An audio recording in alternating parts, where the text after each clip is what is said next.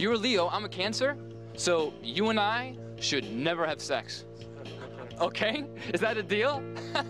All right, you and I never sex, okay? What we're doing here is, we're taking out the jokes, and we're just leaving the, you know what I'm saying?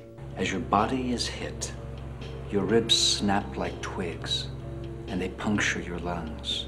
It's happening, you feel it? Take me to the hospital! Before we go back to your place, to tell you, last week, I took 40 Ativan and a bottle of Vicodin, and they rushed me to the hospital. So, ready to go back to your place? Your penis has to reach her G-spot. Like, you have to hit it constantly. It's like G-spot, G-spot, G-spot, G-spot, G-spot. And exhale. You're not gonna have sex with her, are you? What? For Christ's sakes, Peter. She's passed out. She's unconscious.